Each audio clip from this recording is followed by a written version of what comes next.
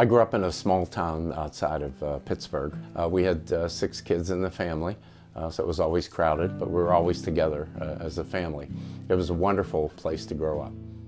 And I attended Catholic schools. Yes, I went to Catholic grade school, Catholic high school, Catholic college at John Carroll, and Catholic law school at Duquesne University. So lots of Catholic background there.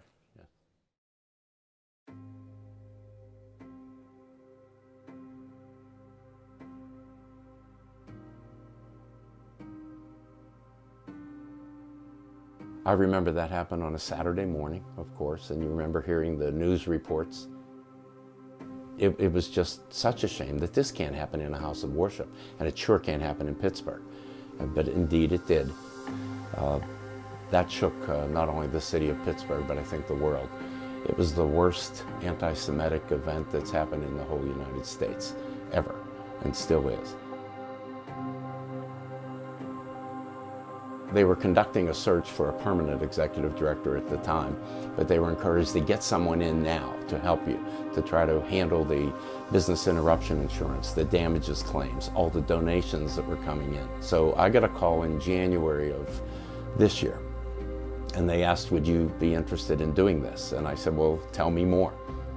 It was a very difficult job.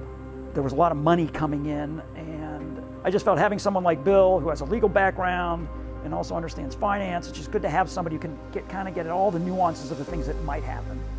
And then really importantly, there had to be some ethical issues that would come up. And what's the best way to handle things like when a family of the survivors wants to get in the synagogue?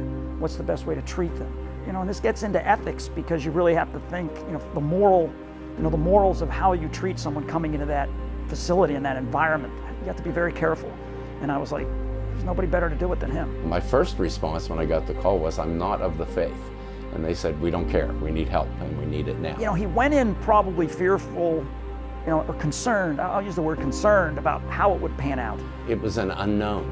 I don't know their culture, I don't know the Hebrew language, I don't know their holy days. I never thought that I'd be a part of that. And when that call came, I was quite surprised. But I also thought, here's an opportunity to contribute to a community where you might be able to move the needle just a little bit. We read an awful lot about the Tree of Life events and what had happened, but we hadn't seen them up close. People were not allowed in the Tree of Life synagogue because it wasn't a prayerful place. It was a crime scene. You see all the sadness. You see the pews that are taken out of the sanctuary. You see the bullet holes that riddle the entire synagogue. You see a prayer book that has a bullet hole through it, and you realize this was a terrible anti-Semitic event happening in a house of worship in the United States and in the city of Pittsburgh, where this should never occur. Yeah, so I was very, very honored. It was quite an assignment. And dealing with the finances, dealing with the legal stuff, dealing with people, I knew that very quickly that was not going to be hard for him. That was going to be easy, because it's stuff he's all done before. The trickier part was just dealing with the kind of the emotional side. I think that had to be very difficult. I guess a word that keeps coming back is faith. He's a man of deep faith. So then while I was there was a shooting in Christchurch, New Zealand. When that shooting occurred, the Jews in Pittsburgh wanted to be good to the Muslims, and they sent over $660,000 to the Muslim community in Christchurch. That's amazing.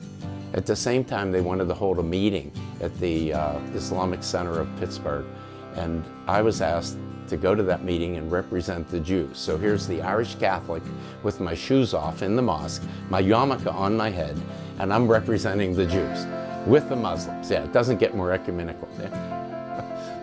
He's always amazed at how things happen to him in his life. I mean, he knows that he works hard, but he also knows that serendipity has been part of his life. And he'll say things like, they made me the CIO. I was an attorney, and they made me CIO. He's always like, how about that? And the smile comes over his face. He still has the wonder and awe of a child when he says those things. I mean, I'm a member of the Jewish community here in Pittsburgh, and I could think of nobody better to do what had to be done and help Tree of Life get back on its feet than Bill O'Rourke. But you really get an opportunity in your life periodically to jump into those roles where you might not know what's going on, but you have a chance to make an impact. and maybe make things just a little bit different and maybe a little bit better in the process.